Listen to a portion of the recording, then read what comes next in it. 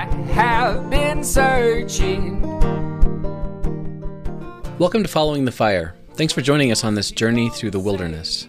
Just like Israel followed the pillar of fire and smoke, we want to take a new look at our beliefs and just follow him. And like Israel, we get it wrong a lot, we get lost a lot, but we're doing our best to go where God leads us. I'm Nathan. And I'm Steve. Don't you know it's all I have? Well, welcome to the Following the Fire Book Club, episode 2, which is really episode 15, but it's episode 2 of the book club. We have a guest today. Yeah, so Nicole Magliore is joining us. We're really excited. Nicole is a friend of a friend of a friend, basically. And we've maybe met once or twice, but I got hooked on your blog, Give the Grave Only Bones. And I was kind of tricked into it because there was a post about maybe your wedding, which was an interesting and exciting story. And so you hooked me with that, but then it turned into this just very timely voice during 2020 that had nothing to do with Christian weddings or whatever I got hooked on. So I've been following Give the Grave Only Bones, the blog, but also your Facebook page is just, fire all the time. I realized Facebook gives out these badges for if you're like a follower, and I got offered a badge, and then I got shy, and I was like, I should back off a little bit, because it's like, it felt like literal Facebook stalking, but very great content. So we're very honored to have you. Welcome to Following the Fire, and yeah, tell us a little bit about yourself. Well, thank you so much for having me. I'm really excited. It's my first podcast. If someone would have told me my first podcast would be with two white men I've never met, I would have been like, I don't really believe you, but here we are. Oh, that's great. So, my name is Nicole Magliore. I was told I could talk about my faith journey. And where do I start? So I'm originally from Maryland. I grew up in a town right outside of Washington, D.C. called Suitland, Maryland. And I grew up Seventh-day Pentecostal, which Seventh-day Pentecostal is like a commandment church is what they call it. And it's really a charismatic preaching, choir, Holy Ghost fire type of thing.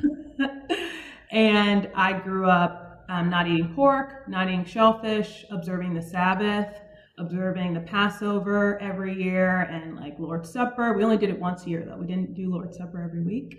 I grew up thinking that all my friends that ate pork were going to hell. And that was interesting. Being like, hey, you better eat pepperoni pizza because you're going to go to hell. But I don't think they are anymore. And I also grew up with a lot of female pastors. My parents came to faith under a female pastor, and so like Pentecostal faith is very conservative in some ways in regards to what you eat and observing the Sabbath and those things, but in other ways it's really what we would call now progressive. So I never really thought about like women not being in leadership, or I grew up around pretty much all Black people, so I never really thought about like Black people not being in leadership in churches and in all churches. And where I was, like every church was all Black people and everyone in leadership, and it was like half women. So my faith, I think I grew up in some ways thinking like these really radical, like, oh, those people eating that shrimp, they're gonna die and not see Jesus. And then other ways like, yeah, all women leading and women preachers and, Black people in power, not in power, but Black people in leadership. That was kind of how I grew up. And then when I was like 16, my parents did this real deep Romans dive, and they were like, whoa, Grace, we have been doing this thing wrong. And my life like completely changed. Really? We still went to a Saturday church, but we didn't observe the Sabbath anymore. We started eating pork. We started eating shellfish. We started watching movies on Friday nights. We started being able to hang out with our friends on Friday nights. And it was really amazing, actually, because my parents taught me, like, you can believe something wholeheartedly, but then when you feel like God shows you that it's wrong, let it go and move on. And who cares if you told everybody that was the truth? it's not that you don't believe it anymore. So move on. And Wow. yeah, that was really incredible. And I think that's helped me in some ways to be a little loose-handed. I think some people would disagree, but I try to be loose-handed with some of my values. If I find out that it's wrong, I'm going to just let it go and move on. And who cares? After high school, I went to an all-women's college. And that was like the first time I was ever around people who were in like same-sex relationships. And that completely rocked my world. I went to college as like a anti-abortion, heterosexual relationships, people need to go to church. And then I left college thinking a lot of different things that my parents probably would have a lot of feelings about, but I just thought completely different things. And then after that, worked abroad for 3.5 years. So I worked in over 22 different countries, lived with over 100 different host families, and that really impacted the way I think about the world and think about faith. Long story short, then I moved to Denver, helped plant a church, then decided that church was not doing good things anymore, got married, moved to Pennsylvania, and now I am writing a lot of things, blogging, doing things on social media, talking about race and the church and the part the church plays in social justice.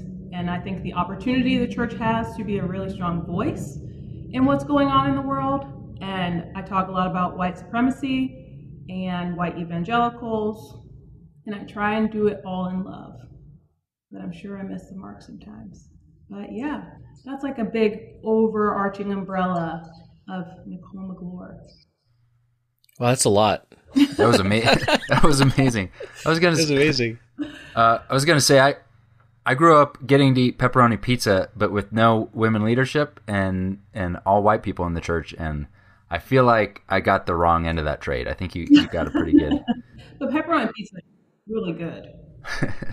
I don't like pizza, but yeah, I've heard that. Wait, what? I don't like pizza. Oh, you don't know this? It's like the most defining thing about me is that I don't like pizza, which practically makes me a communist. Yeah. Wow. I'm gonna have to rethink this podcast, man. Yeah. Unequally yoked.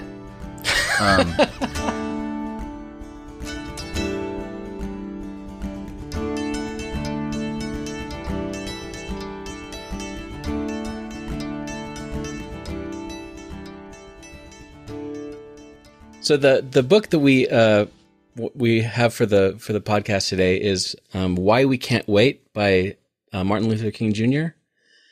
And this is actually a book that Nicole recommended for us to read, and I am so thankful you did. Holy cow! I'll get to that later. But just to kind of get an overview for people who haven't read it yet, don't think that this absolves you from reading the book. You have to go read the book.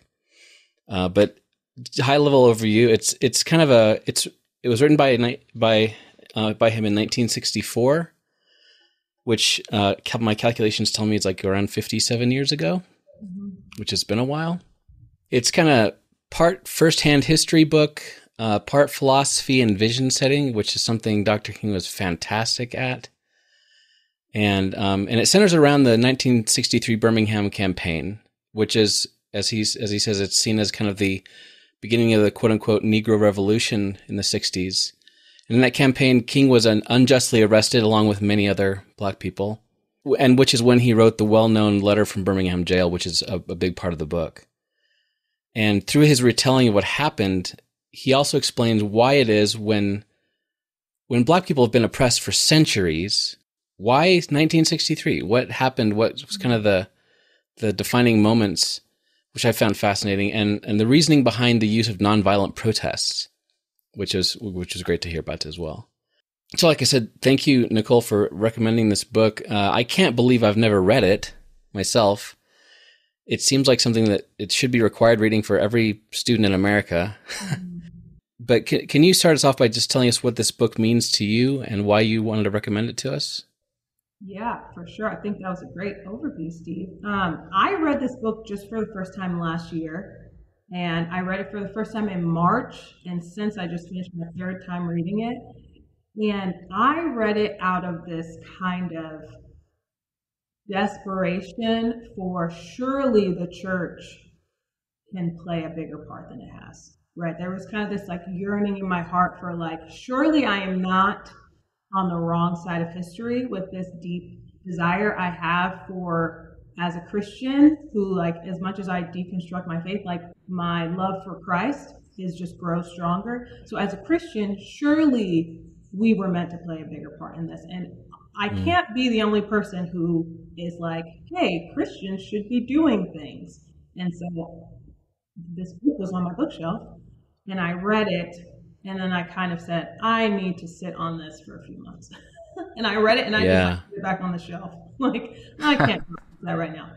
And then I read it again, and I was doing this like series on my social media where I was posting videos about books I read. And I read that book and I'm like, wow, I read it in September after everything that happened last summer.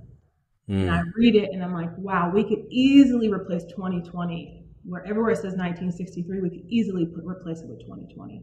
Easily, right? Like, this is a perfect catalyst for this revolution or these protests and all these things that happen. So for me, it was this really affirming, validating book of like, what you're seeing, for one, is not new, which is kind of discouraging. It's not new. It's been happening a very long time. And your desire to be a believer, playing a part in the change, and not just saying prayers and sending people on mission trips to other countries. No, what's going on in your own country, in your own streets, like actually being out there. Pastors were doing that. Ministers were doing that. Missionaries were doing that. Elders were doing that. Christians were filling the streets. Black Christians were filling the streets, advocating for their rights and the rights of people in other towns. And me seeing so many Christians being like, well, we really just need to be focusing on Jesus. We need to be just focusing on, people being drawn to Christ. We need to just, once we do that, then everything else will fall in place. Like, actually, that's never happened. It's never happened. Yeah. And reading this book, gosh, it's hard to really say all it means to me because it was that affirming. And I think when you're a Black Christian who's really engaged in both, right? Like really engaged in the church. I've been in the church my whole life. I love church. I'm a big church guy, right? Love church.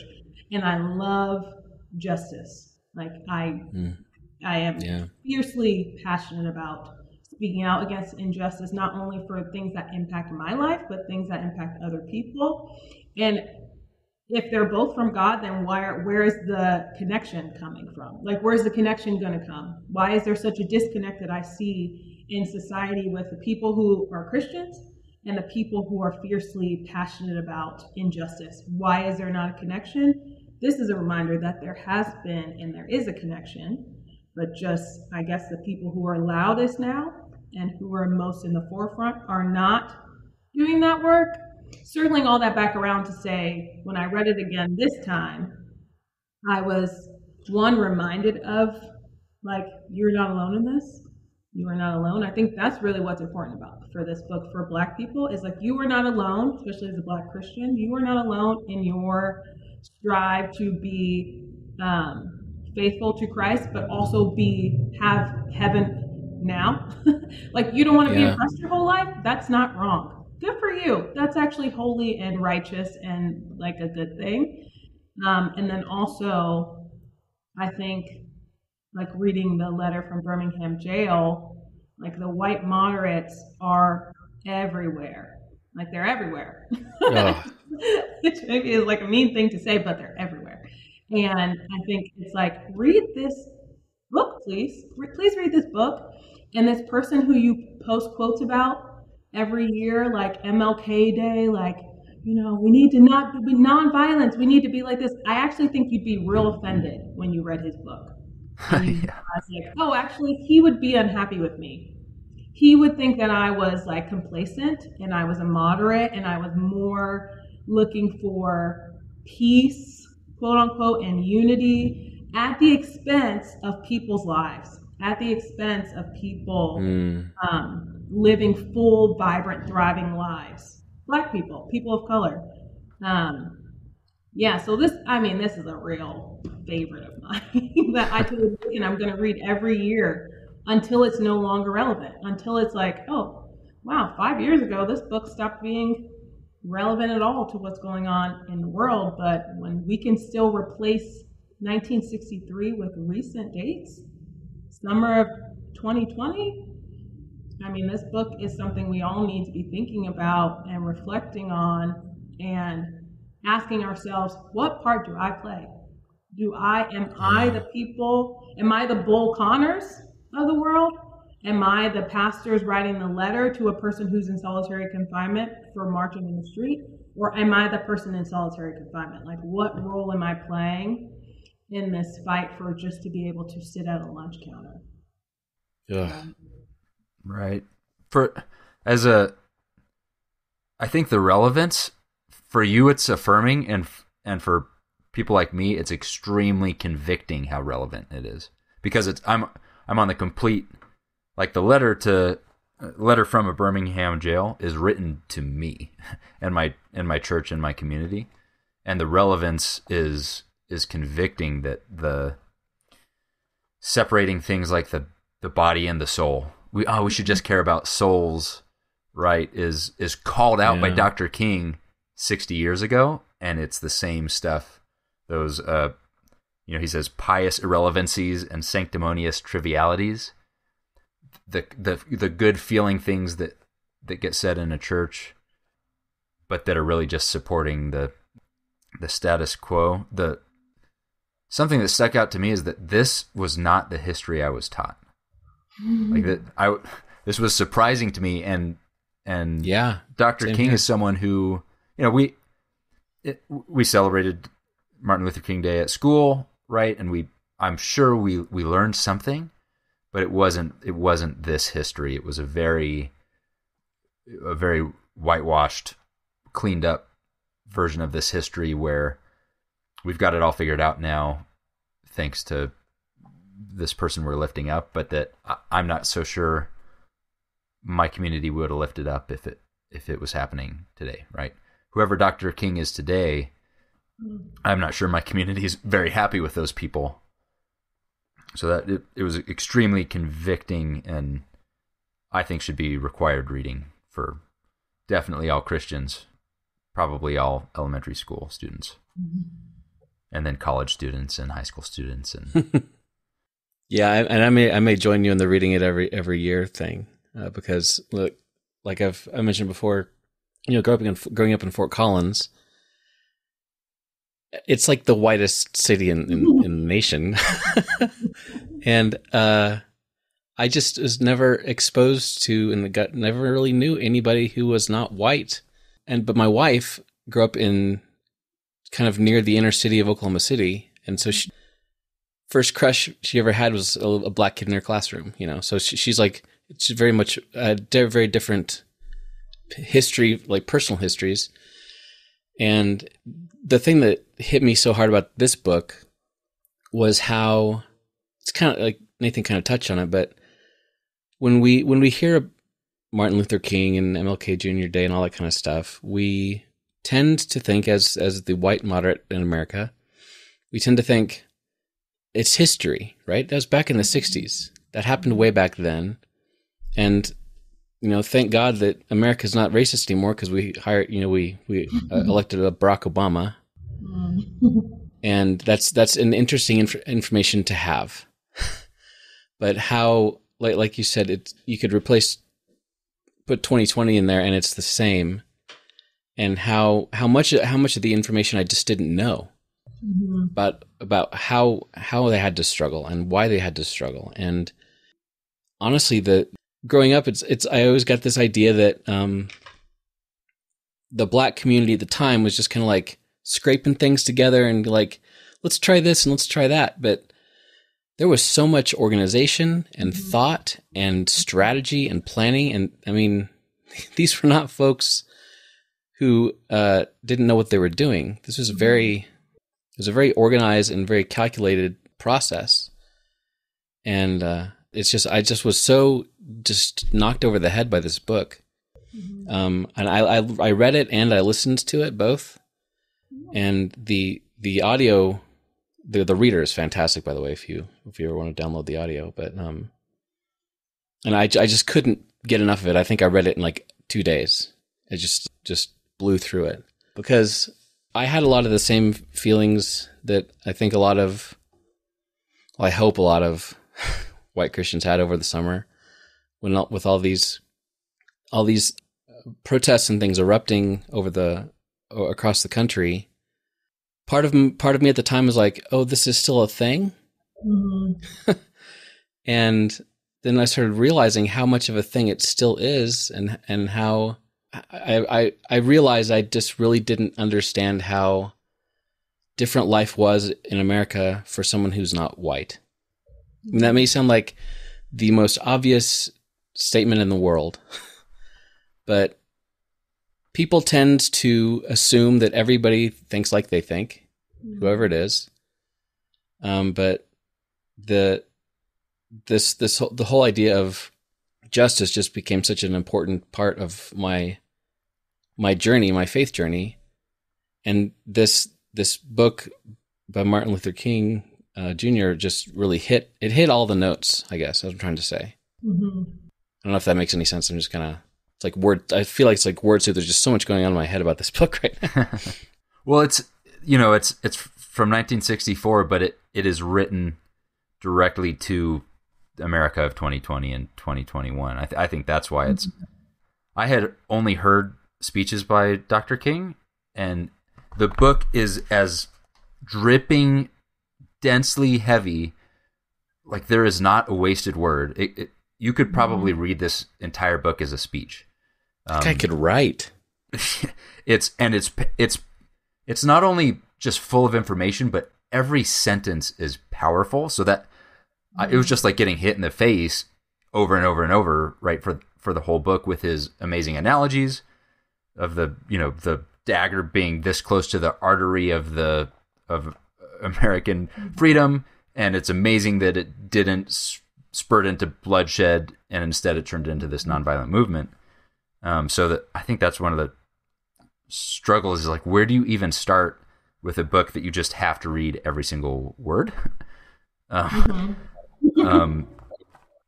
when it's not just like, this book is great, but like, we need this book now, and then all of the emotions that brings up, it's where was this book? It was not in my community. I was just knocked over the face. I dog-eared it by the very middle, when Dr. King outlines what the nonviolent strategy was. Mm-hmm. And then there's these 10 commandments for nonviolent action, and this is not what I was taught. And I think my perception of what happened in Birmingham, what happened in the civil rights movement, was more like what people watched on television, right? The dramatic stuff that made it to the news. I've seen dogs and hoses, and then a sit-in and the word civil disobedience. None of that really clicked for me. But then I read these 10 commandments of the nonviolent movement, and like, I'm just going to read it because I couldn't believe it. I couldn't believe that I, as a devout Christian, never made this connection, how spiritually grounded this movement was and is and should be. So I'm just going to read it because it's amazing. So every volunteer got this training and was required to sign a commitment card. So the first part, I hereby pledge myself, my person and body, to the nonviolent movement. Therefore, I will keep the following 10 commandments, and they're mind-blowing. Number 1, meditate daily on the teachings and life of Jesus. What? Like, they were Christians? What in the world? They were Christians, and they centered the entire thing on, hey, let's keep the number one thing number one. Let's focus. Meditate daily on the teachings. You had to read your Bible every day and sign that you're going to do that to be part of this movement. Number 2. Sorry, go ahead. Interrupt you for a second. That hit me as well. as far as like Nicole said, you're like, oh, they're Christians. What? Because in school, all you're taught really is these people wanted equal rights for voting in school and etc. But it surprised me how centered on faith it was. Mm-hmm. Yeah, and maybe that's the problem. Maybe this didn't get translated to me because I learned all this stuff in school and we never talked about it in church. Because if we had talked about this in church, we would have started with this, right? But my church was still in the souls not bodies. What we need is just for each individual to accept Jesus, and that's going to solve the problems. But that is not what Dr. King believes in this book. Nicole, I'm curious, was it any different in growing up in a Black church as far as like the emphasis on things like that? We never really talked about it either, but it was just not, we were so in, when I was growing up, I mean, police shootings were not really a thing like it is now. It was, but not really. So we weren't even talking about that. And then I think I was so isolated in my homeschool bubble and in my church bubble that my life was perfect. Like my childhood was real perfect. I just had all these friends and was around all these different kinds of people, mostly Black people, grew up super affirmed. And we never even talked about, I'm sure Martin Luther King Jr. came up in a sermon. And I remember when Obama ran for president, it was like, listen, I don't care what you think, we have to vote for this man. Like I remember our pastor saying, we need to vote him into office. And we were all like, okay, cool. I wasn't old enough to vote. But, we weren't really talking about it, but it's like we didn't really have to. Do you know what I mean? Because we were created, a community was created where we were all safe. Whereas now I think you have to talk about it. Even though the world has not gotten worse, it's just you have to be talking about this at church, even if it's a Black church, because of what could happen when you leave your church building, right? Yeah, I feel like we weren't talking about it either for different reasons possibly, but the problem that the things that happened in 2020 were not, in my opinion, a new thing. It was just the same thing that had been going on while your church wasn't talking about it and our church wasn't talking about it and my school wasn't talking about it. I remember maybe in high school or in college that there were race riots. That's all I remember, though. I just remember something like this happened. It was on the news. My opinion about it probably wasn't very strong, but it did not impact me. Just like I'm kind of numb to lots of news stories, and I don't know what I don't know what your story is like, but I'm a little bit embarrassed that it took until 2020 for me to even open my eyes to what was happening. Yeah, I think there's a lot of Americans and a lot of Christians who it was 2020 for them that they started to say there is a problem. But I'm a little ashamed that I saw the same thing and ignored it, and I wouldn't have said there's a problem, before. I think I didn't even think about being Black, right? My life was so set up in a way that my Blackness was so affirmed and safe and protected that I never had to think about I'm Black. And then I go to college and I hear like, you're smart for a Black girl, or like you're pretty for a Black girl, or like you have really good grades for someone from your town. And then I started to think like, I never heard this kind of stuff before. Like, what does this mean? And then I just moved to Denver and, have to seek out Black friends, right? Look for Black people to meet Black friends, be in Black community. I never really found it, which is why I don't live there anymore. And, build this church, help plant this church from zero to being a church building, and have to deal with racism in the church from people on the serving staff. And it's not talked about, right? It's brought up, and then I'm told to not be political, right? So I definitely didn't wake up in 2020. I probably started to wake up in like 2009 because it was like the first time I was in an atmosphere where I was one of a few compared to my childhood when I was just one of everybody. And I think that's something that like white people have to be really mindful of, like those things that you say that you think are funny, like a little joke is supposed to be harmful. Like even if the one person who's there laughs, like it impacts us, right?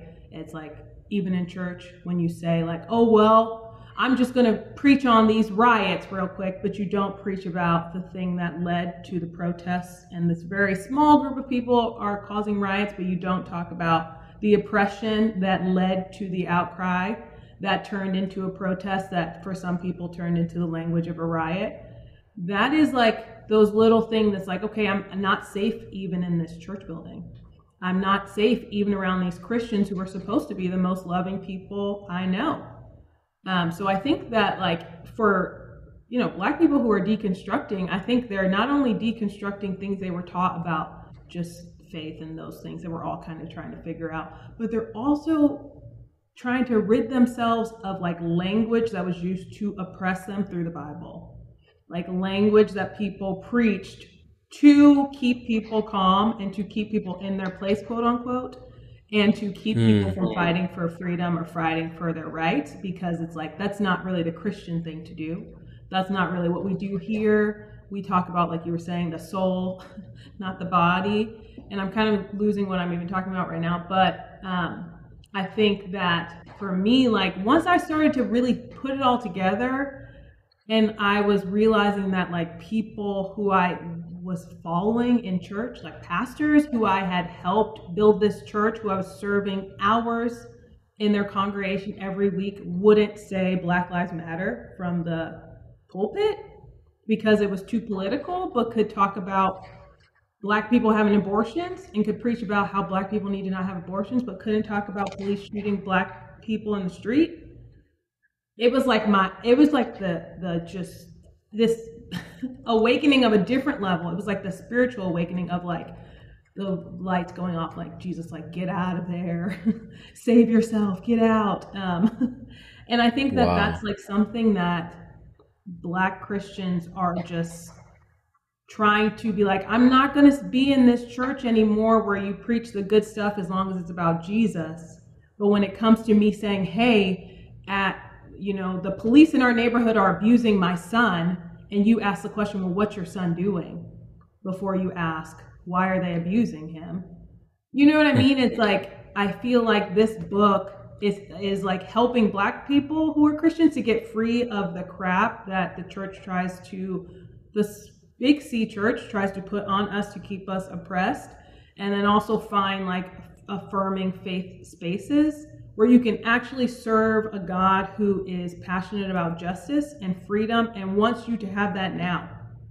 And it's not God that created these systems that we're using. We were given free reign to build this world, and we built a world where people are dying every day, and there are billionaires and people in poverty and people who are oppressed because of the color of their skin. What in the world are we doing? That was not God's intention. Yeah, it makes me think this quote that I copied down from the book. He said, "So often the contemporary church is a weak, ineffectual voice with an uncertain sound. So often it is an arch defender of the status quo. Far from being disturbed by the presence of the church, the power structure of the average community is consoled by the church's silence and even vocal sanction of things as they are." And then this really hit me. "But the judgment of God is upon the church as never before. Mm-hmm. If today's church does not recapture the sacrificial spirit of the early church, it will lose its authenticity, forfeit the loyalty of millions, and be dismissed as an irrelevant social club with no meaning for the 20th century. Every day I meet young people whose disappointment with the church has turned into outright disgust." And that breaks my heart, because you could write that now. Mm-hmm. It's the things going on then with lack of care for justice for humans, where it was ignored by the church for the status quo. And that's one big thing that kind of kicked me into high gear with the deconstruction thing, as we've talked about. I was kind of, it's like a trickle deconstruction for a while, but this hit, and it's like full speed ahead.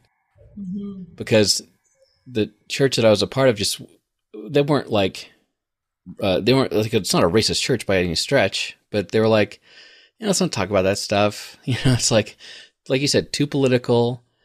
And when it broke my heart that the things that, when we're just talking about basic justice and basic loving your fellow human, and that becomes political, it makes me really question what the whole church is about. And this entire book, I think it is very much written, I think, with church leaders in mind.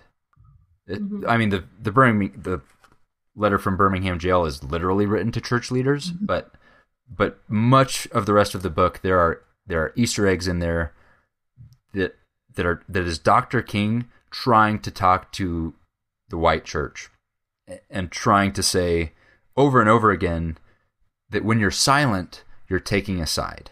When you are, one of the things, every once in a while there was a quote that was about the government, and I scratched it out and put church in it, so I'm changing the words, but one was like, there is a right and a wrong side to this conflict, and the church doesn't belong in the middle.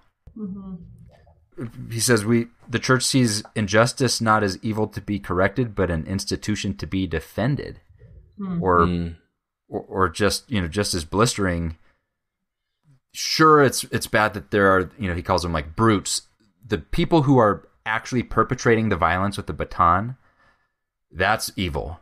But in Dr. King's mind, that wasn't the big evil. The big evil was the society watching that and not doing anything about it or tacitly supporting it. And sure, we can point to those evil people. They shouldn't do that. But we are supporting the structure that allows them to do that and get away with it. And there's so many, preachers, pastors are getting up in front of a congregation that their paycheck depends on. And so they don't want to say something that's going to get someone to stand up and walk out. And so that's what they're choosing.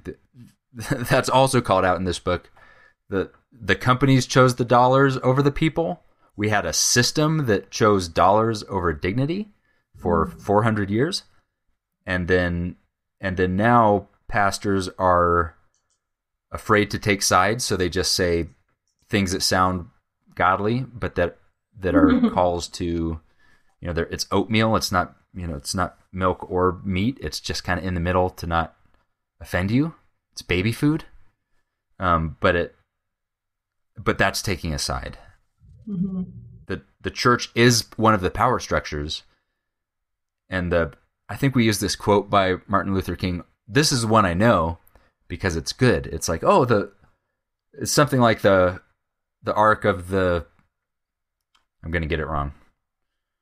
The arc of the universe is long and it bends towards justice. I don't even know I think it's maybe falsely attributed to Dr. King, but it's this idea that you can be on the right or the wrong side of history, because you know what? History is it's bending towards justice. But in this book, that's not, he's saying, not unless you bend it towards justice. It doesn't bend towards justice. You have to do it. You can't wait for it. You have to bring about that justice. And so if there's injustice and the church isn't doing anything, it's supporting that injustice. It's perpetuating it. Yeah. We have to meet people's needs, people's right now, in the moment, in their lives, outside of just their salvation, their physical needs. And when people are saying, I can't exist doing the most normal things, going for a run, because like Ahmaud Arbery, I could get tracked down by white vigilantes and get murdered. Going to sleep, like Breonna Taylor, I could get shot in my bed. Like getting pulled over and following all the rules, but saying I have a license to carry and getting shot on right away with a 3-year-old in the back seat like Philando Castile. It's like I can't do the normal things without thinking about okay, I'm driving 3 hours. I'm going to go ahead and put my license and registration in the front of me on the wheel, so I don't have to reach anywhere in case I get pulled over. I will make sure like I just, am my best self. If I am going somewhere where there's mostly only white people, I'm not going to go without my spouse who's white, because I don't know if people are going to be racist or be violent or feel some kind of way, right? And it's like, it sounds silly, but those are things that we think about. Black people are just thinking about like, okay, where am I going? How far do I have to drive? Is it going to be dark? What's the police like in that town? Who's the mayor? Who's the governor? Like, what's the vibe? This church, what's on their website? When people invite me to church, I'm like, okay, you want me to come to your church? Let me just peruse the website here. Let me just see. What are you preaching about? What are you talking about? What's on your pastor's Instagram page? What's on this? Because there's no way now am I walking into a church, and I just am not doing that to myself anymore. I'm not walking into a church and having someone look me in the face and say like, oh yes, I know that you're going through this, but let's talk about your soul, right? Let's talk about salvation. No, talk about meeting my basic needs right now, right? And so I think that when we as a church, and especially, I don't want to be this person talking to white people, but when you read this stuff and you fall into guilt and shame, and you let yourself feel condemned, not convicted. Conviction is good. Conviction moves you to action. Condemnation halts you, right? Shame halts you. Guilt can halt you. You have to not look at this as a personal, like, I am a bad person, I am white, so I do this. But you have to understand, like, you benefit from a system that people created. And you have the power, even in your small circles, to dismantle it to some degree. And that when you don't take the initiative to learn and to start to dismantle, then that's kind of when it starts to be like, not your fault, but it's like you are mindfully benefiting from something that other people are dying from. Yeah, dying from. It's killing people. And you are living this like blissful life. What are you doing? You're just watching TV and like going to church? Come on now.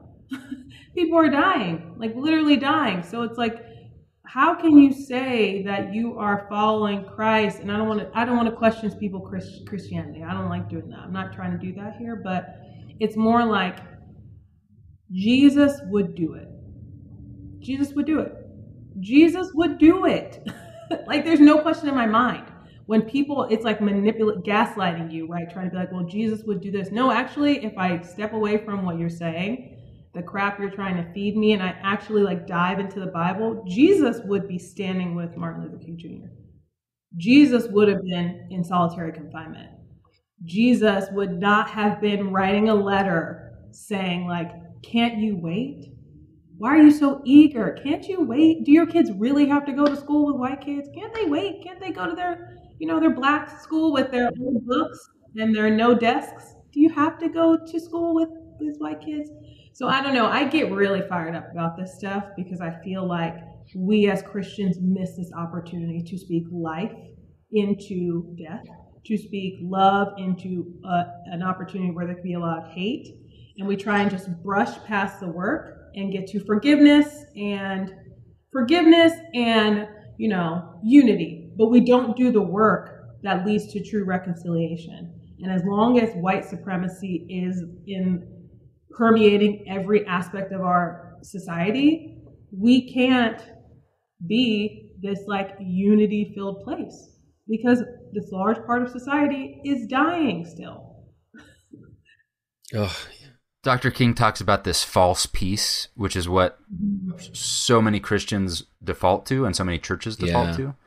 It's the, I have it written down here somewhere, but we think we're pursuing peace, but it's really silence. Mm-hmm. It's the absence of complaint. It's not peace though. And the pastors and churches are afraid that they're going to say something political and someone's going to walk out. Jesus had to walk out of his own sermons.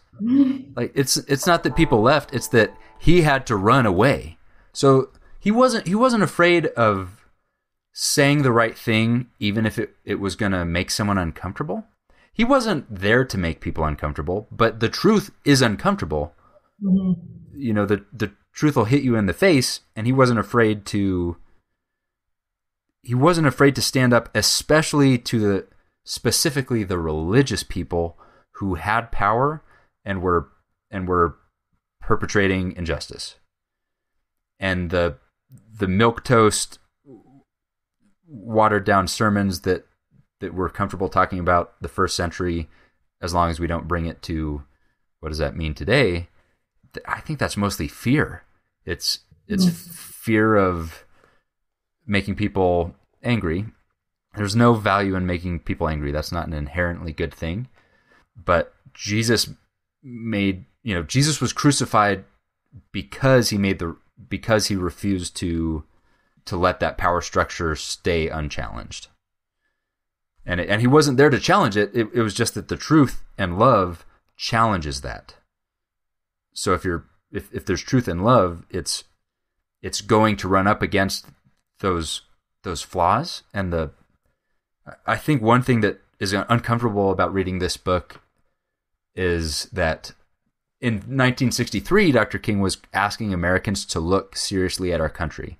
And he was saying, there's some flaws here. And he based a lot of the rhetoric on the promise, the amazing promise of the ideals of this country. Those are great things. Now let's see how we're doing, right? If that's 100, what are we scoring compared to reality? And he brings it to our founding documents and what a sin it was that the thing that we hold up, the Declaration of Independence, the Constitution, that we took out the parts forbidding slavery, right? So if we're going to hold up the Constitution as this amazing thing, we should also look at the history that the people that we held down with it. And so the uncomfortable thing about looking at your country and seeing fault in it, that's a thing that if you haven't practiced that muscle, it feels really scary. And it's the same thing with the church. The church has faults because it's made up of a bunch of people with faults. And I think that there's a scary thing when you start to look at it and just say the faults out loud. Hey, this is a problem with the church. That's a scary thing if you grew up thinking the church was kind of the answer and the world's got it wrong, and they need to get in here so that they've got it right. But Dr. King is calling us to look at our faults and then address them and take that next step. It's look at our faults, look at Jesus, see the discrepancy. We could stop and feel condemned and ashamed, or we can take action. And I think that's something that's been sad, because I think I expected the church to do better. I mean, but the church is me, so the church didn't do better, but I didn't either. It took me 30 years of my life to even care about the suffering that I saw on the news every 3 or 4 years. So it's a wake up call, and it's hard where to go next. But I think that for me, what I've started is I've got to be comfortable with criticizing my country and my church. That's got to be part of it, and myself, so that we can make it better. Holding it up to that ideal, not in the middle of in the letter from a Birmingham jail. I always thought it was prison. That's why I keep saying it weird.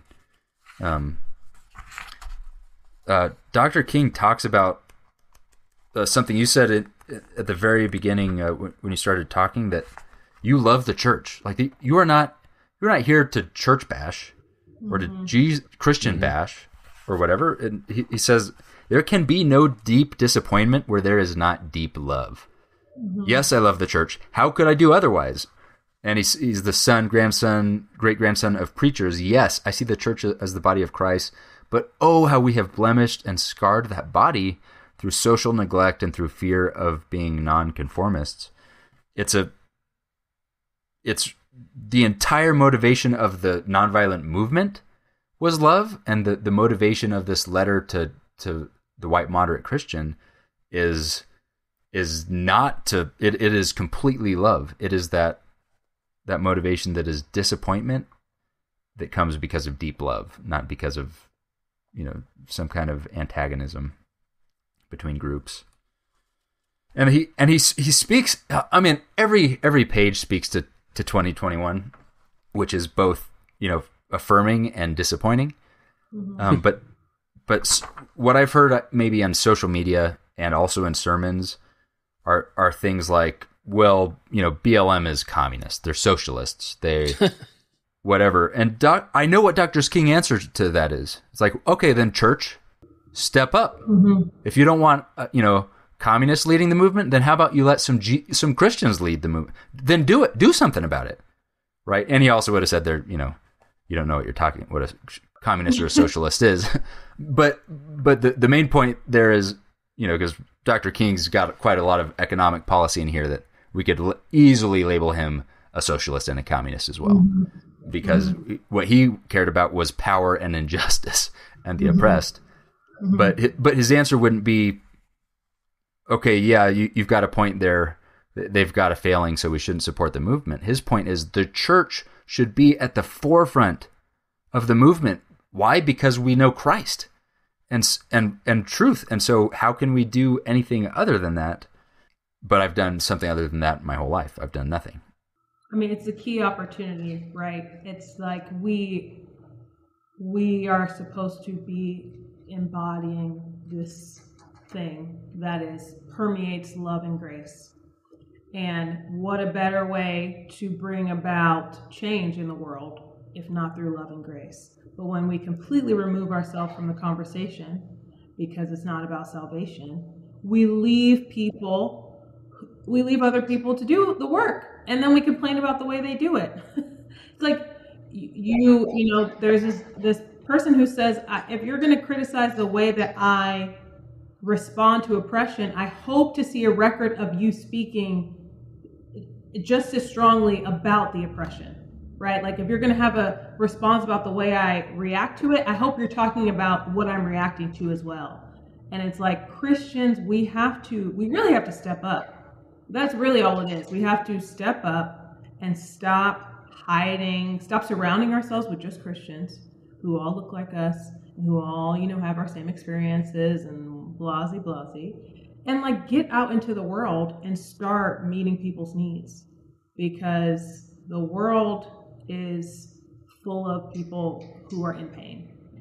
And while we're happy singing our songs and, listen to our sermons, there are people who are dying, and people who are grieving, and people who are looking for hope and love and grace. Really, that's what everyone's looking for. They're looking for a space to just be their true selves and to thrive in love. And if we have it, why are we not using it to drive this movement?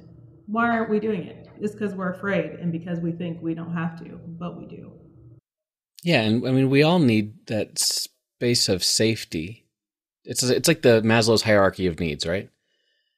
The basic needs, just like basic safety, is necessary before you get any higher up. Like you're talking about saving your soul, fine, but I'm hungry and I'm getting killed in the streets. One thing that I'd like to see from the white Christian community is to push back when people try to do the thing that they often do, which is if someone says racism is a problem, then the response is often like, "Oh, but there's lots of problems," It's like it's like, well, that doesn't mean racism is not a problem, and we need to not that tactic is used often to like minimize things and to dismiss it and to move it aside. Say, let's talk about the real problems in this world, and like abortion or whatever you want to say. And we need to, I mean, there's a lot of things we need to do, and it's one of the questions I want to ask you in a minute is, what can we do? But one of the things I think a good place to start is just realize that the stuff that's written in this book is there for a reason, and it's not new, it's not old. It's always been there. And pretending like everything's fine is not helping anybody. It's just not. It's the Good Samaritan all over again. If we were reading the news story about the Good Samaritan, we would have been like, yeah, these Samaritans are radicals, they've got it all wrong. they need to they need to stop annoying us, because the Good Samaritan is a story about, first of all, the number one thing Jesus has asked us to do. That's when he tells the story of the Good Samaritan. Love God and love your neighbor. Well, who's my neighbor? BLM is your neighbor. Now do what they're doing. Don't walk by the guy who's on the side of the road and is hurting because you have a religious reason to not do that.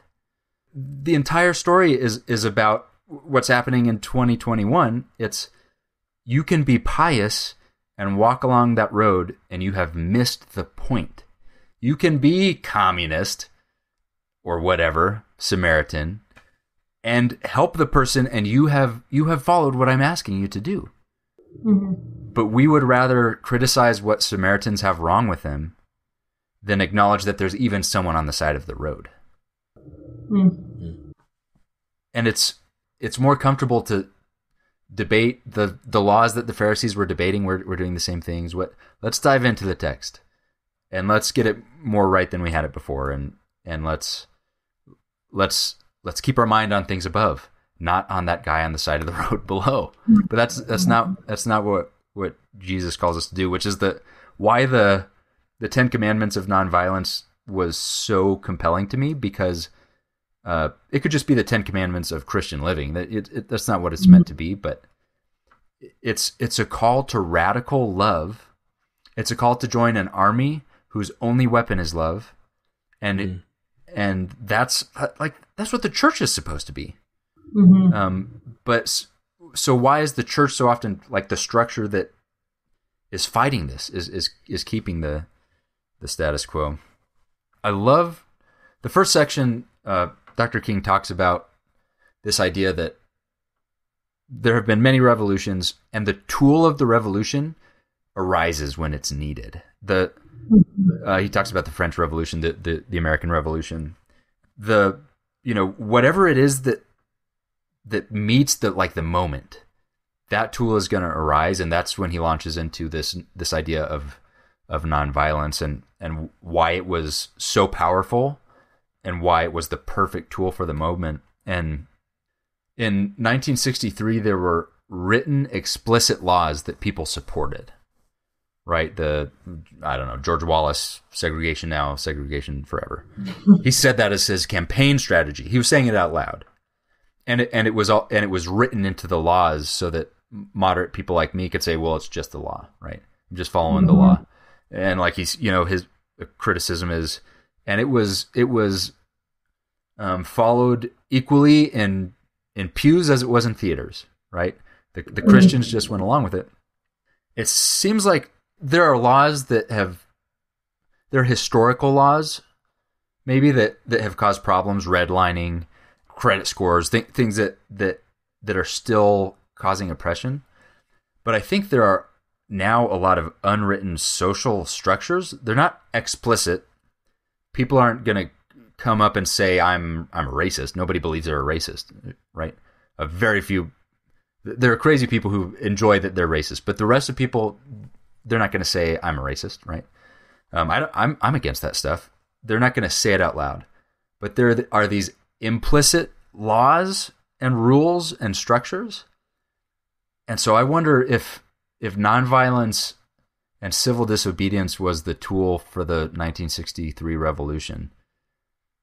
Is that the tool for the 2021 revolution? And if not, what is the tool that's going to arise for this revolution, where we're not trying to knock over explicit laws, we're trying to undermine social structures and these unspoken whispering things, It's a good question. You don't know the answer? Come on. Great question. No, I think what's the solution? Yeah, forever. Yeah. What is the language of today? And it's hard because I think about protests, and even now, in 2020, there were new factors entered into the protest sphere that made them more dangerous. So counter protests, right? Like rubber bullets, pepper spraying, all these things. And of course, before they had dogs and hoses, but like hose and a rubber bullet. They're a little different the way they affect the body. So I think, like, for me, I never protested. I didn't attend a single protest because of COVID, and also like anxiety and just feeling like unsafe. It didn't make me feel safe to be going to protests, knowing there'd be counter protests either in Philly or in Washington, D.C. And so I think that that's a good question. Like, what is the language that is going to be most effective? I don't know. Is it going to be this nonviolent? Nonviolence is, I think, always the right thing to do. But is that what's going to work now? Or is it going to be more like, I don't know, what they're doing in Georgia, like the Stacey Abrams rallying people, getting people voting, getting people registered, getting people to understand their power and the way that their voice impacts local politics. Is that going to be what we need to be doing? We need to be getting people more involved. I don't know. I really don't know. But I think regardless of what it is, the church needs to be involved, heavily involved. And if you're not ready to get involved, then you need, I don't know, just get out of the way. Really, that's kind of like my thing. If you don't want to get involved, just get out of the way. Because really what people are doing is they don't realize they're impeding justice. You are standing in the way. Sure, you're not overtly racist, but you are allowing racist systems to persist because of your body being in the way. So just please move. Move. Just please move. Yeah, and there's we'll move our support immediately and quickly and reflexively behind order. Mm-hmm. Yeah, we got to bless those troops keeping us safe for those, thanks to those officers holding it together, which is, Dr. King writes about that. That was happening then. It was the same conversation that the Christians were more devoted to that negative peace than to justice and to and to this order that makes sense, because my interactions with police are very different. I don't have fear. I have power, right? And so I can't imagine what it feels like for people I know. I remember in the south side of Oklahoma City, same place as Steve's wife, where the kids were all scared of police, and I came in as the white evangelical from Fort Collins. I was like, no, police are our friends, and they're like, not our friends, right? So I do think there's a tool. I'm sure I'm not the only person who said this, but phones. I think one reason why I woke up in 2020 is because of cell phones with video cameras and cell reception, because because I didn't believe people. They were telling their stories. I had to see it first person. So that's a definite tool. But I wonder for the people like me who sit in a pew and I know the tension that's going on. I know when a preacher gets up and says something, I know what he's not saying on purpose and why he's not saying that thing, because of who's going to get offended and why. And I wonder if for black people in the 60s, they had this nonviolent civil disobedience, and I wonder if white people in the 20s need social disobedience. It's not about the laws, because government of Fort Collins is way ahead of us. The corporations are even doing better than us as the church. It's now the church who's lagging behind. Yeah. And it's because we're not willing to be offended every once in a while into noticing something or into addressing something that we'd rather sweep under the rug.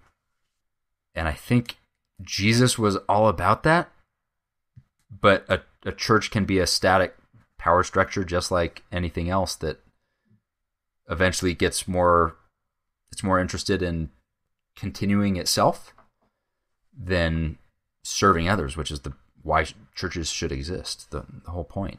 And Jesus, I think another tool is also, sorry Nathan, cut you off, but is education. Like, you have to know history and you have to understand how systems, like how a law that was created 50 years ago and was then dismantled maybe 25 years later is still impacting people. Yeah. Right? Because of the way that it didn't allow people to own a house, right? Just as simple as that. Your grandparents couldn't own a house. So now people whose grandparents did own houses have generational wealth.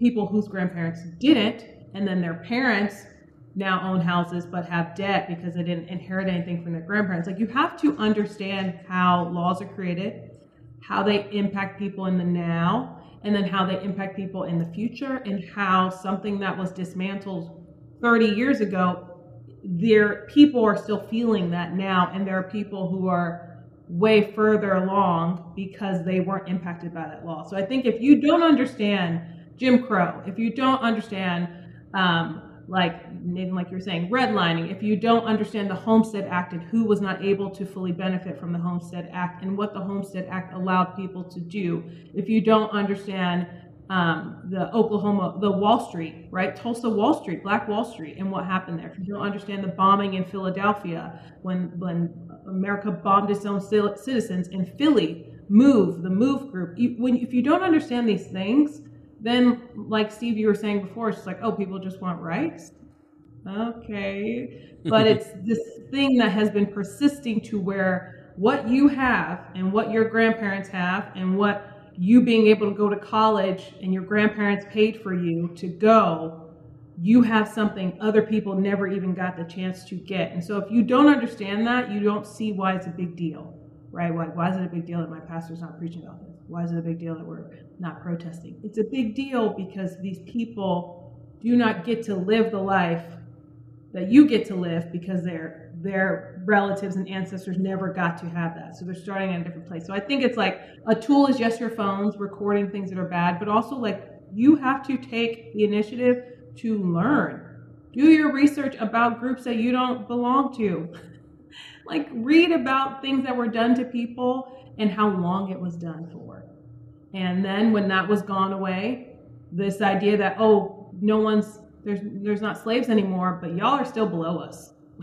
Like, you're not going to walk on the same sidewalk as me. And we can arrest you for standing on the sidewalk and you can go to jail for the rest of your life. Right? We abolished slavery, but the 13th Amendment made slavery legal as a response to payment for a crime. Right? Like, there are still enslaved people. We have so many people in prison. We are still, anyway, I could be on this hill for the rest of my life. But we have to do our research, and we have to be reading books like this, and then reading history books, The Color of Law, Black Bodies and the Justice of God by Kelly Brown Douglas, James Baldwin. You gotta figure out Malcolm X. We've been told he was bad. Today's his birthday. He's not bad. Read Malcolm X, listen to Malcolm X. Like, we have to just educate ourselves and just entertain the thought that maybe everything I was told is kind of wrong, or like a quarter of the truth. And I need to now learn the whole truth. Yeah, like, if nothing else, if maybe just pretend that everything I told was not wrong, but there's just a lot that I haven't been told. Like, and we like to think, I think the average white American likes to think that this is not our problem. Like, the slavery, that was so long ago. Yeah. And like, my wife grew up in Oklahoma, never heard about the Tulsa, the Black Wall Street, the Tulsa, and the riots that went on there and the destruction. She didn't hear about that until like this past year or so. And we've been trying to, in white Fort Collins, we've been trying to expose ourselves more to the history and to just even television shows with more Black people on them, you know, little things like that. And I think I'm glad that there's been more stuff, more popular stuff lately anyway. Like Lovecraft Country on HBO was fantastic because it actually centered around that 1919 Tulsa Wall Street thing. Anyway, we like to think it's not our problem, but I saw a tweet recently that Thomas Jefferson was alive when Harriet Tubman was born. Harriet Tubman was still alive when Ronald Reagan was born. It's not that long ago. We had slavery in this country, and I loved what Dr. King says near the end of the book about like kind of reparations, essentially. And I started thinking about this as well. In the Old Testament, we see a lot of instances where God mentions how the problem, or the sin will be, I think, forget the terminology, visited upon the fourth generation of people. And I just kind of wondered what that meant. Like, how in the world can God punish somebody generations away from somebody did? And that's kind of what we're dealing with here. Is that we're still dealing with the sins of our great-great-great-grandfathers, and we need to do something about it. Instead of just like, well, I didn't do it. I've never had a slave. Well, that's not the point. The point is that people who were enslaved, their great-grandparents didn't have the things that you have. And that's a problem. It all comes back to justice.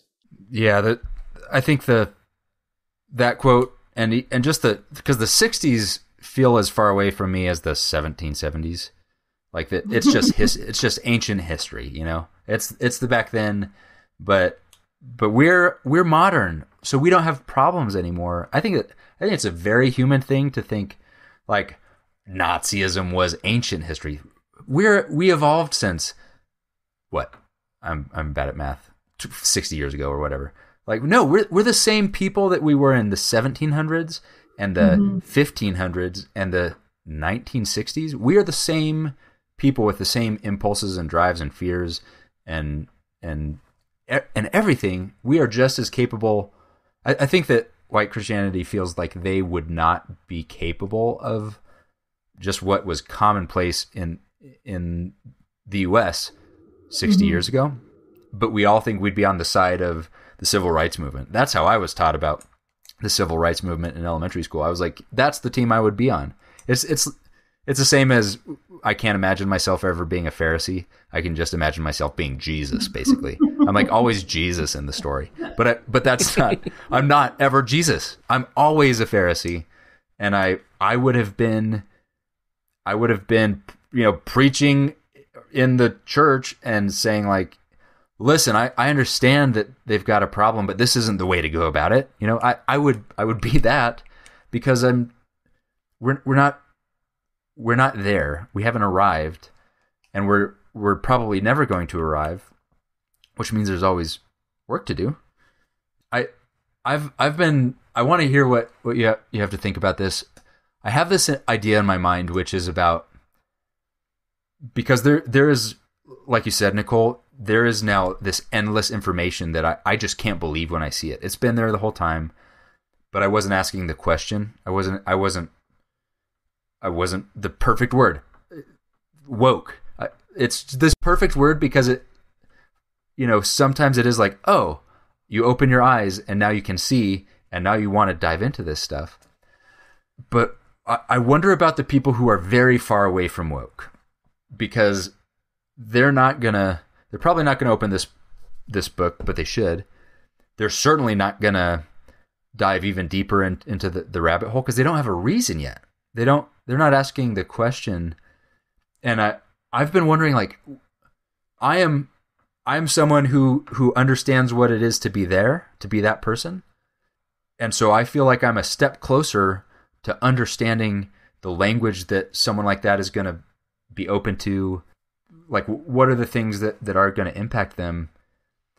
And I kind of wonder, as a semi-reformed, newly half-woke Christian moderate, who are the people that I can reach who, like, if you say Black Lives Matter, or if you're in BLM or something, or you want to talk about the nuances of Antifa, like that, yeah, it's too late. You lost them, right? They're not going to listen to that, but we need them to listen to somebody. I don't know what that is, but I do wonder if there is language that can start helping those people ask the right questions, without them having to. I'd want to say it's Christian leaders, preachers, preach it, because you've got authority.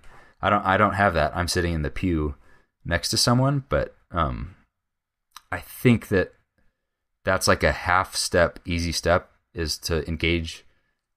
Where I am is only half a step away from that. So I feel like it's like Paul being the apostle to the Gentiles. It's like who's going to be the apostle to the backwoods? Maybe we shouldn't call it that, but how do we get people who are like, who are, down with Trump to also be against systematic injustice, right? I personally think it's possible, but it's not going to be, the history is going to go over their head. It's got to be something else. I don't know what it is, but I have this strong desire, Yeah, no, you have to create on-ramps for them. And I think that's like the most valuable thing one of the most valuable things I've learned in this work was from an activist named DeRay McKesson. He's in Baltimore. And he said, in the work of social justice, you have to create on-ramps for people because not everyone is going to be where you are. And if you're on the highway and you're just going, and you just expect them to jump on board and just join the pace, like they're going to crash and burn. So you have to create an on-ramp for them for where they are to be able to join the flow of traffic, right? So thinking like, okay, like they're not going to talk to me. I'm not going to talk to those people. I'm sorry. I'm not at that place. I'm not talking to them. So like, I think that's the work of being an ally. I don't like to say the word ally. I don't like that people like to call themselves ally. I think it's a weird type title to give yourself. Like, why do you need to have a title? But if you want to be an ally, it is you putting yourself as a white person in the position to do that work. Like, okay, my cousin is kind of like, they're not a bad person, but they don't really see the value of that. I'm not going to bring them around my black friends and try and have my black friends tell them that. I'm going to be the person who's going to think like, what's a good entry place for them? Maybe an entry place is just thinking about like the rural white American and how they are disenfranchised by billionaires. And that is like bringing them into the conversation of just injustice in general. Like, that's not right? Like, how does Amazon take advantage of these rural people, right? So like, I think you have to think about what is a way that I can just bring them into the conversation of injustice and then flow that into, so black people in a more beautiful way. But you have to create on-ramps for people, and we can't expect people, like you were saying, Nathan, like we're a step or few away from being back there, right? Like, we can't expect everyone to just be where we are, wake up one morning, know all that we know, and jump into the fight where we are. I have to say, okay, this person is here. And if I believe that they have the potential to join this work, I have to meet them there and think about what is a good on-ramp for them to enter the conversation. That's really good. Yeah. That makes a lot of sense. I think, and honestly, if you could change the cover, call it something else, this is an on-ramp book. Why We Can't Wait takes these ideas of like America. This it's taking the ideals that you believe, whether they're the Christian ideals or the kind of what you were taught that America is founded on, what we stand for. It's taking you, and as a white person, white evangelical, reading this book and just kind of letting you come along on the journey, so that at the end, when he says we need to do something about it, and it's, by the way, we also need to address the last 400 years of this, you're like, yeah, I'm down for that. But if I'd read the last page first, it's, it doesn't have the same effect. Mm-hmm. Yeah, I think that's one reason I like the book so much, is that it didn't assume a lot of stuff about the reader, I guess. Yeah. He it's very approachable. It's like I don't know how he does it, but he starts where everybody is, wherever you happen to be. The preacher, yeah, third generation. Like you said, Nicole, it's very affirming as a black person reading it, and it's very informing for me. Mm-hmm. And it really moved my heart a lot, to have a lot more empathy than I have had, and I hope that continues. I'm going to try to get as many of my white friends to read this book as I can. Mm-hmm. For so many reasons, and because I think that if we can get, I would like to think that Christians want to do the right thing. Yeah, that's that's the theory. Mm-hmm. Mm-hmm. But I think that there's so much. As humans, we are so flawed, and like I said already, we assume everybody thinks like we do. We assume everyone's experiences were like ours. Mm-hmm. Like we assume that that when we drive down the road, we're thinking the same thing that you're thinking, as far as like when it passed the police. And if we can work on getting some more empathy and getting people to understand what people that look different than me deal with, and the fact, and just the basic fact that they do deal with things that are in different ways than I do, and it's not their fault. That's a good place to start. Anyway, we could probably talk about this forever, but we probably should wrap it up a little bit. But so, you have any last thoughts for us, Nicole? About one thing that I always kind of wonder is like, what can we do? Like you said, on-ramps, create on-ramps is great. Any other thoughts about the book or advice for us almost middle-aged white dudes? Well, I mean, I think just talking about this in general is a start. And I also think giving space, like Nathan inviting me to come and talk on the podcast and amplifying my voice and giving room for a Black woman to be able to talk to your audience, right? Like I don't know if I ever would have been able to meet them or talk to them about injustice and Martin Luther King Jr. and just these little things they probably haven't thought about, to how, like you were saying, Steve, like Black people have different experiences here. And I think it's just, the work is just thinking about like, what can I do where I am with what I have? That's what I always encourage people to think about. What can I do where I am with what I have? And if all I can do is talk to my family about the ways we think about people who are different, the ways we treat people, how we can be more equitable, a more inclusive family, then that's what you can do where you are with what you have. If you could talk to your church about that and you hear it, right? If you hear someone say something and you say, well, what do you mean by that? Hey, I heard you say, Black people are lazy. What do you mean by that?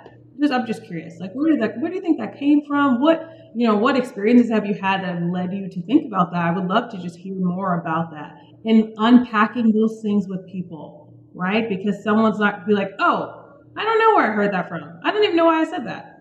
Yeah, sorry. Yeah. Or like, I heard it from this, right? So I encourage people to start to ask questions, to start to have conversations. And when you become someone who knows a lot, do not come at people really intense and push them away, because no one wants to be like constantly challenged by their friend, like, you're a racist, you're a jerk, you're this, you're this.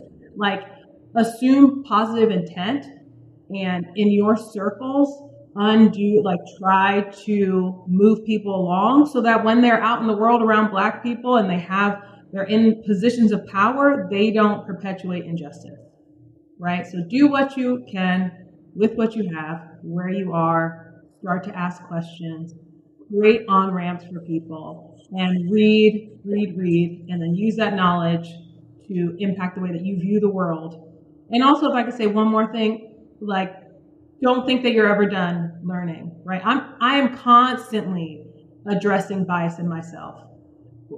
Anti-Black bias against white men, even I'm married to one, like thinking about how I feel about white people. The more I learn about injustice, like, am I starting to not do this through a lens of Christ? And I'm actually allowing myself to feel some kind of way about people who are white, right? And addressing that, unpacking those feelings, people in leadership. So always also reflecting on yourself, like, okay, I'm learning, but am I just learning to teach?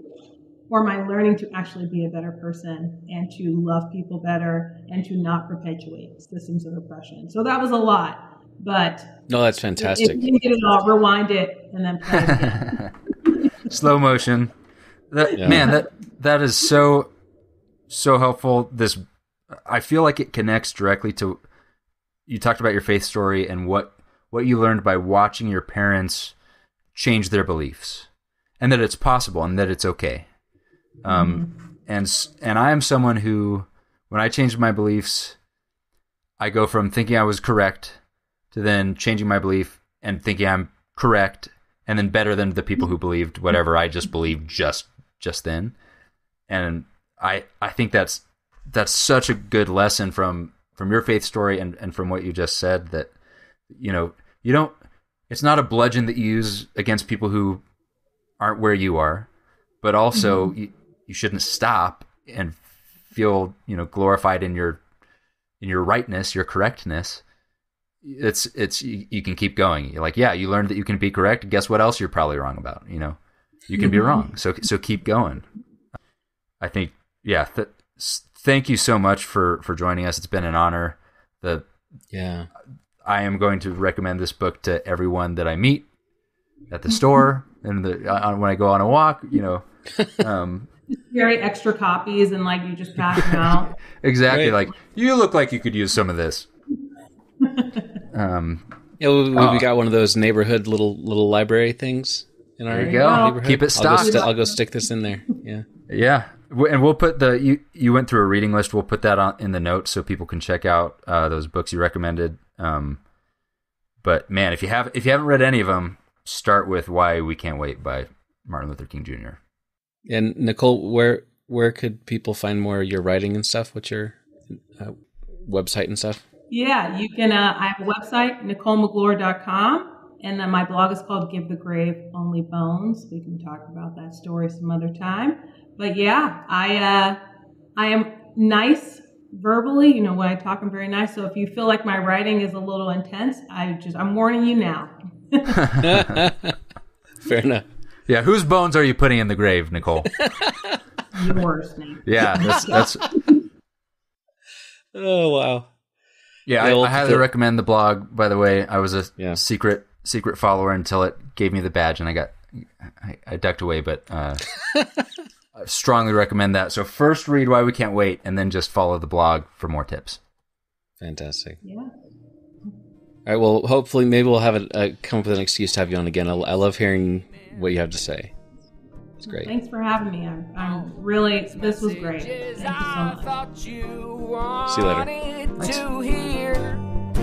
But it only takes a whisper. Hey, thanks for listening to Following the Fire. If you'd like to see show notes for this episode, which includes links to everything we mentioned as well as all the scriptures, head on over to followingthefire.com and just click on this episode. There's also contact information on the website. Let us know what you think about the show and if you have any suggestions for future topics. Also, please give us a review on Apple Podcasts if you could. It really helps other folks find the show. And as always, thanks to the fabulous Daniel Wheat for the theme song and the music for the episode. You can find more of his stuff on Apple Music and Spotify. See you later.